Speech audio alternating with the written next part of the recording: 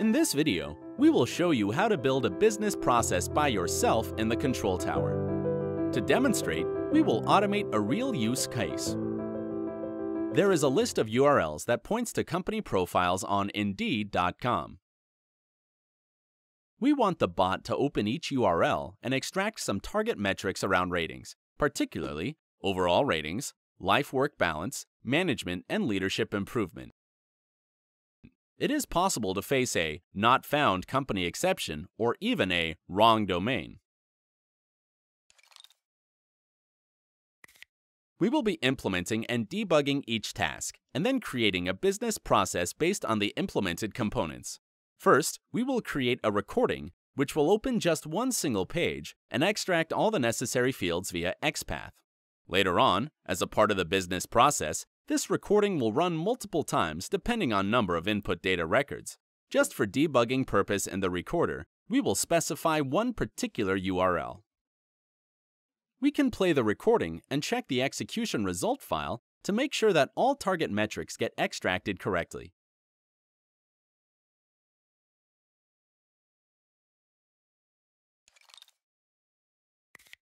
For our use case, we also want the business process to handle exceptions such as wrong domain or not found. We will need to create one more bot task to perform such a validation, and we will do it in the recorder. The output variables can have three values: valid, not_found, and wrong_domain. These values will be used later on in the business process. We will publish both recordings to our local control tower and open it via the provided link. We will create a new business process.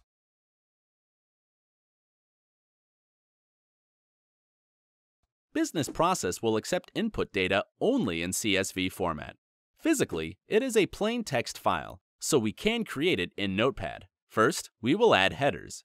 Note that the header names should be equal to appropriate recording variables. Second, we will add records of data, where symbol comma would be a separator between different columns. If needed, we can review the file in Microsoft Excel. The CSV file can be uploaded to our business process via the Data tab, and now we can proceed to the Workflow tab.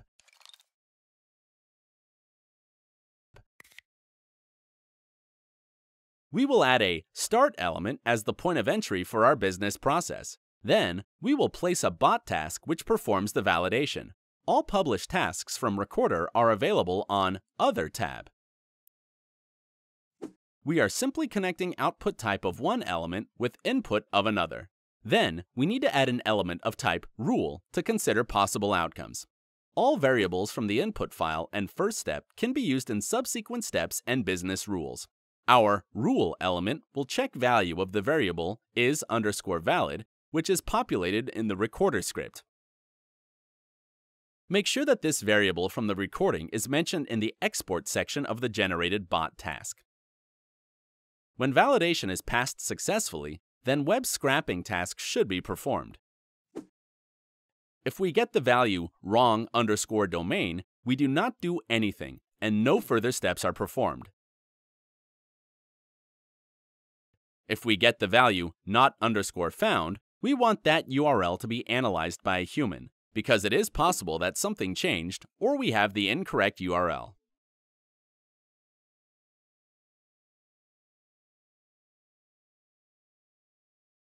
For displaying the current URL on the form, we can simply click on the appropriate element on the right panel called Data Elements, and a new variable will be added to the form.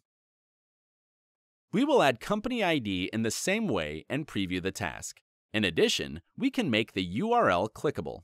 To complete the manual task, we need to add an answer input in which user will be typed the correct URL.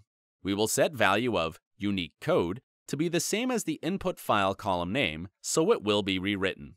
Let's preview it one more time. The outcome of the manual task will go to the bot task web scraping and then to the end. At this moment, we have finished designing our business process. And now we can run it. Each record from the input data list will pass through the workflow.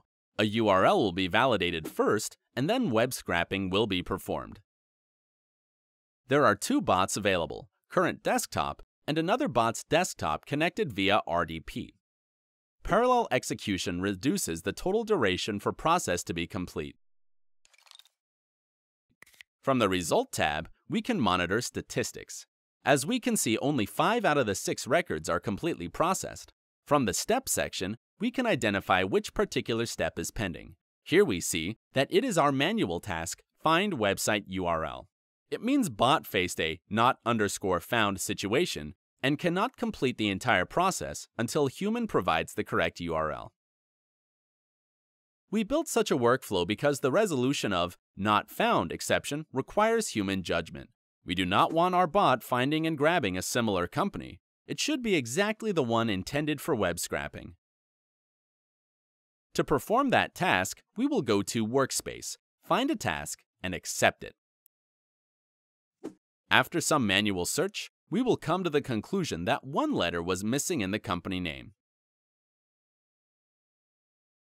We will provide a new, correct URL and press Submit.